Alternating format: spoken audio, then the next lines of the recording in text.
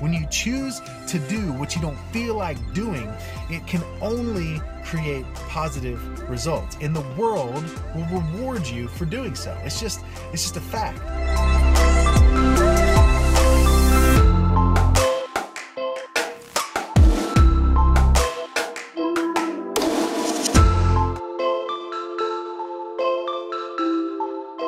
Negativity breeds negativity. But you can flip that.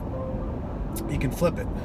Positivity breeds positivity. And that's just a choice. It's literally a choice. Which, that's the encouragement. It's a freaking choice.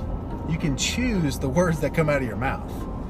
You have to choose what you say. So just start being cognizant of the words that come out of your mouth. Start auditing your thoughts, which is most important, but especially the things that are coming out of your mouth, because those are the things that you are really bringing to fruition. But just change it.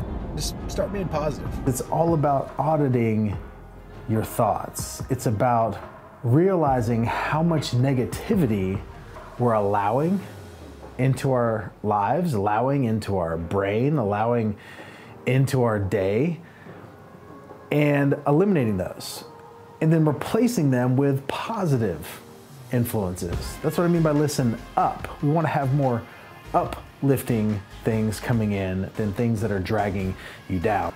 Just eliminate them. And then what do you replace those with? The positive influencers out there, the positive messages, the positive videos, the people that are out there showing you what it looks like to succeed.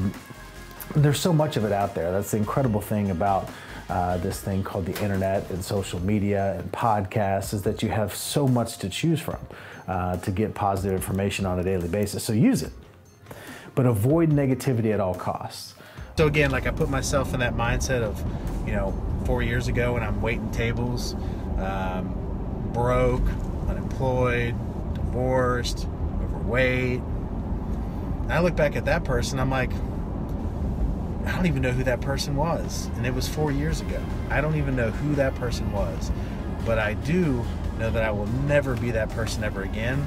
And the whole entire way I will be able to do that is my mentality, my thoughts, controlling my thoughts, staying positive. A defining moment can be as small as like hitting the snooze tomorrow morning. One time, just one time. It's not a big deal, right? Just hit snooze, 10 minutes more in the bed, no big deal. It's a huge deal, because if you start your day by choosing to do the right thing, by going ahead and getting up, then you're starting on the right note.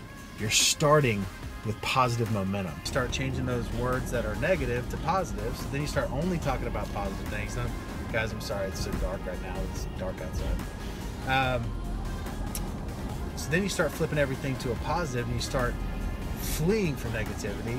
That's what mastering your life is all about. That's what living a purpose, to me, a purpose-driven life, with a life that can't be affected by external forces, because internally you're freaking rock solid, right?